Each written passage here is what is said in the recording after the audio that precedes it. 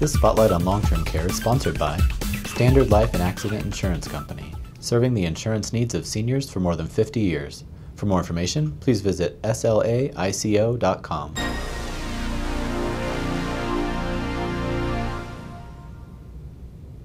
The majority of Americans who purchased long-term care insurance policies last year selected limited duration products, according to the American Association for Long-Term Care Insurance, or AALTCI. Data gathered on 153,000 new policies purchased in 2010 found that 57.1% of purchasers favored policies with a benefit period of 4 years or less, up from 52.2% in 2008, the AALTCI said. According to Director Jesse Sloan, quote, "Limited duration policies continue to become the preferred choice of many consumers who benefit from their lower cost and are willing to assume some of the risk for a catastrophic long-term care event," unquote. He added that the popularity of more affordable plans is understandable given recent economic events. Overall, LTCI sales increased in 2010, as did the average age of buyers.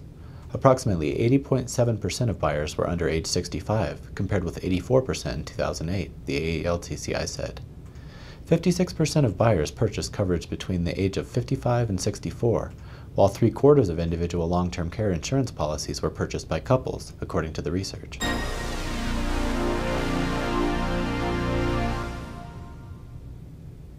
The cost of long-term care continues to rise, though not as quickly as that of some goods and services, according to a new report from John Hancock Financial.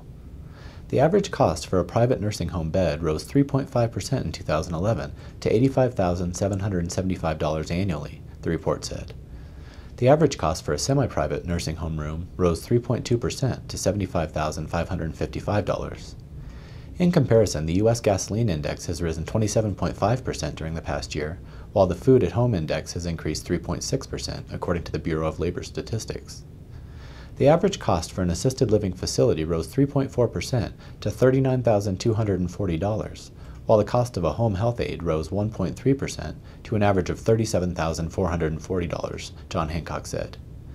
The report surveyed over 11,000 U.S. LTC providers and calculated a 9-year average based on data gathered from several of John Hancock's cost of care surveys.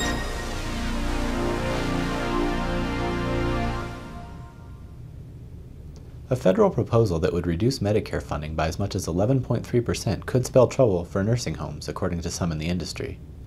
Last week, the Centers for Medicare and Medicaid Services, or CMS, announced it is considering either cutting provider payment by nearly $4 billion or providing $530 million in increases from the applications of the 2010 Market Basket Index of 2.7%.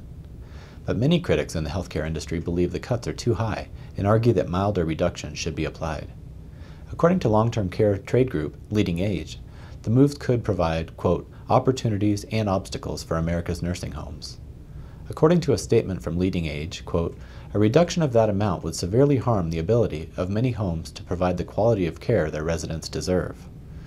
Nursing homes that have not abused the benefit should not be penalized for this increase, unquote. For more industry spotlights, visit producersweb.com.